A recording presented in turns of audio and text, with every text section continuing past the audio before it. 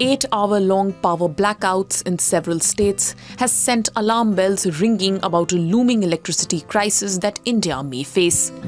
Shortage of coal is being cited as the main reason for the power crisis. Presently, 70% of India's power demand is met by coal-fired power plants. Latest data suggests that coal stocks at more than 100 thermal power plants in India have fallen below 25% of the required stock. This is making states seek additional coal supplies from India's sole coal producer, Coal India Limited. The main reason behind this shortage is the spike in power demand due to heat wave conditions that has taken over most parts of the country in the summer months. The peak in demand has been met with load shedding and planned outages by many states.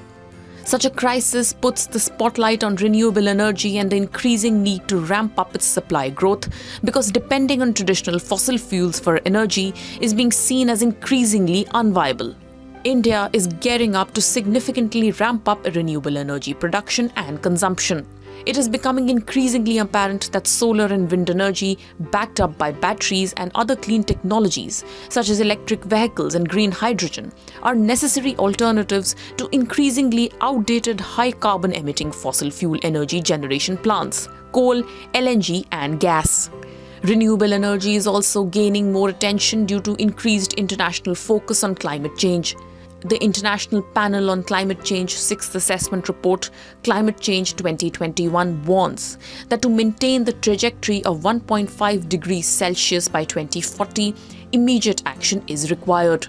At COP26 in Glasgow, Prime Minister Narendra Modi announced 500 gigawatts of non-fossil fuel capacity and 50% of energy from renewable sources by 2030, coupled with the net zero target by 2070 for India.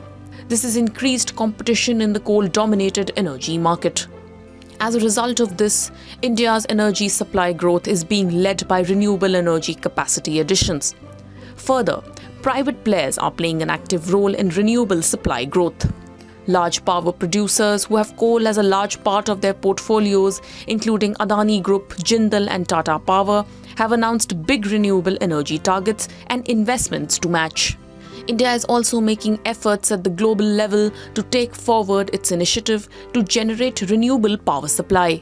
State Secretary of the German Ministry for Economic Cooperation and Development, who is presently visiting India, held talks with Indian officials on increased collaboration between the two countries on renewables and climate neutrality. The senior German ministry official said Germany is in talks with India for a broader green and sustainable development partnership. Visiting EU chief Ursula von der Leyen on Sunday hailed India's drive for renewable energy and said that India and European Union had a shared vision on green energy, including solar energy.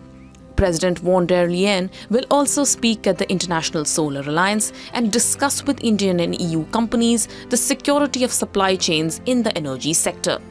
Bridge to India, a renewables-focused consulting company, said in a statement that India added 13.5 gigawatts of renewable energy capacity in 2021 to 22, which is 128% higher than that in 2020 to 21. Renewable energy momentum is continuing, and with the new and better energy technologies, this will likely escalate to a 2 to 3-fold increase in the growth of renewable energy by 2024. A Federal Report.